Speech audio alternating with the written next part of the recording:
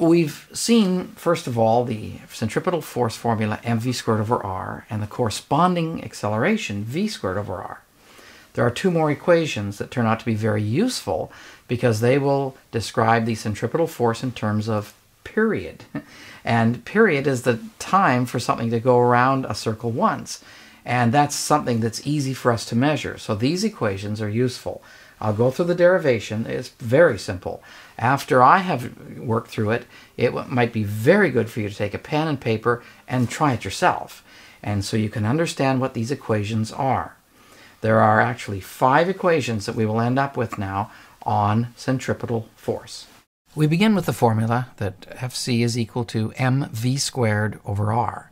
And I want to rewrite this in terms of period of motion. So here's a circle, and it has radius r. 2 things we need to know. First, the distance around is called the circumference, and it is given by 2 pi r. That's distance. The time for something to go all the way around one time in the circle is called the period, and it is given the symbol t. So I can find speed because this is distance, time. So this speed would be distance over time, which equals 2 pi r over t. This is the angular velocity, angular speed. And so 2 pi r over t, let me replace the v in our first formula with 2 pi r over t. So I'll bring the 2 pi r up, and I'm going to replace v with 2 pi r over t. And what I end up with is 2 pi r over t all squared. Now you should try this yourself with pen and paper and follow the steps through. But here's what I have.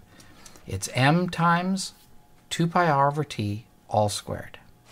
So when I square it, I get, well, 4 pi squared r squared over t squared. And I notice that the r will cancel one of the r's in r squared. And I'm left with m 4 pi squared r over t squared. And there is my formula.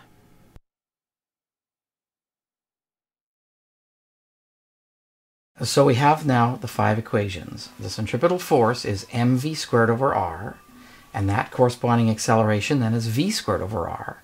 The orbital velocity is, or orbital speed, 2 pi r over t. T is the period. R is, of course, the radius.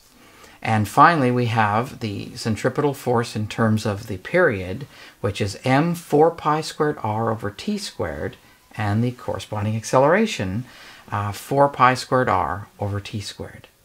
So you can have these in front of you, and we're ready to look at problems now.